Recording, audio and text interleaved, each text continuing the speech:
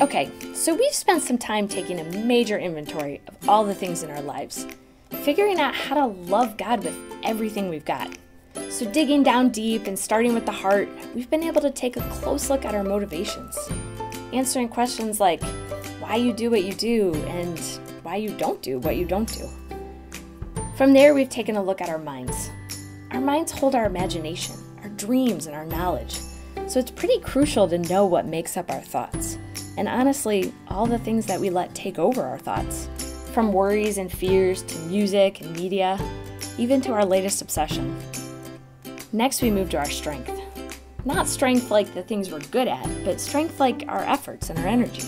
We all have the same number of minutes in a day, and how we spend those minutes tells us a lot about how we spend our strength. Not to mention our goals for our future, they tell us a lot about how we plan to spend our strength.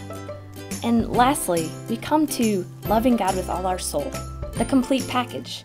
Loving Him in a way that's all in, not all but fill in the blank, or all but these one or two things I want to keep for myself. And definitely not all as long as it's not too uncomfortable. You see, loving God with everything you've got renews your entire life with a focus that just cuts through the mess.